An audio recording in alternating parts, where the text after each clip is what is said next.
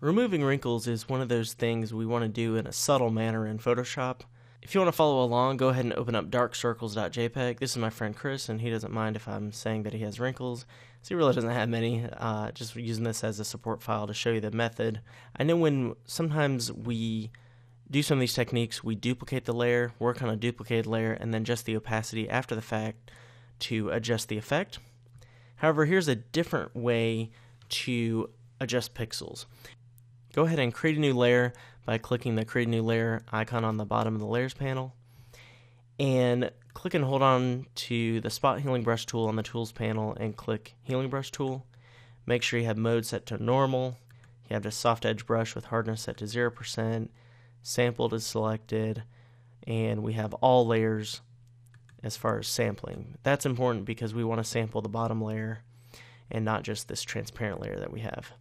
We can check aligned, that's just going to sample for the same area, resetting every time we re-click.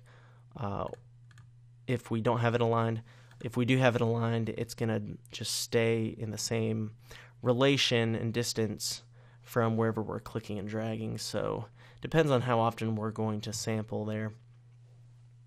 So go ahead and let's zoom in, Controller Command plus, and what we can do is just remove these kind of the crow's feet effect there because he was squinting, and maybe some of this the lines in his forehead.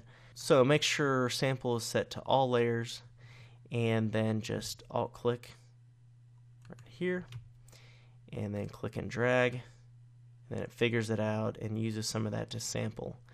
Same thing over here, alt click, and then click and drag, and then this line up here, alt click, click and drag.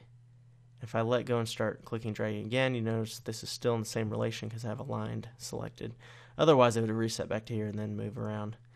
We want to sample often, so I'm going to alt click here, click and drag, and maybe alt click there, click and drag.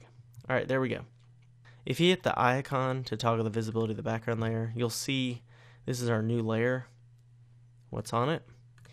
And we can adjust the opacity if you think it's too strong.